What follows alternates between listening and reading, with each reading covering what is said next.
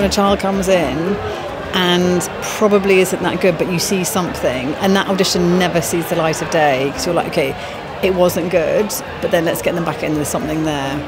And the satisfaction of when you give notes to the child and they improve, and you just give them so that by the time they meet the director, they are what you need them to be. And the other thing I would say about Matilda particularly is 2 of the young performers had never done anything like this before. They'd never acted before. They applied via an open call casting. And so I think that was really gratifying, is when you find a child who's never done it before but is just brilliant and their personality shines through. And which is truly inclusive, isn't it? Exactly. It's literally when you do an open call like that and you dig really deep and you keep it really open. Yeah, and then you find someone brilliant. Yeah. It's really, really satisfying for sure.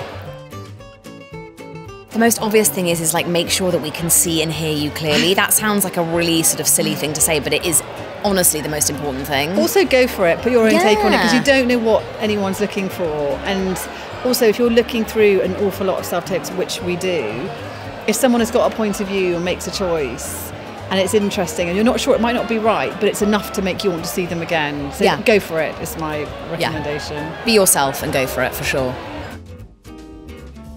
Make sure they carry on with school and are with all their friends. And it's a slightly strange environment, a film set for a child, because it's loads of adults. So my best advice would be make sure that they stay close to their mates at home when they're not on set. It's always particularly gratifying to be recognised by your peers, the people who know how hard you work and what the job entails, for sure. And also because Matilda is such a long-running, obviously it was a film when we worked on it, but before that a theatre event that means so much to so many people. That I think, I think that was a big part of it as well, the sort of legacy of the theatre production. Yeah, and doing it justice, for sure. Yeah.